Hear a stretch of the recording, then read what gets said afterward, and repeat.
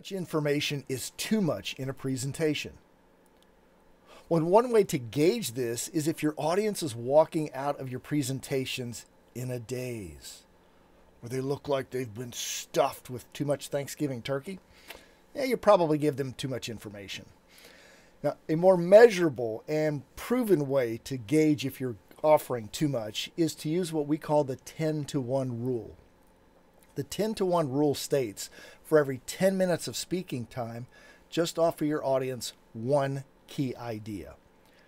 10 minutes gives you enough time to support that idea with stories, case studies, vignettes, videos, or images, but no more than that. It gives you enough time to offer them valuable content without overloading them. So for example, in my keynote speech, 3 Pillars of High Impact Storytelling, I offer 3 supporting points.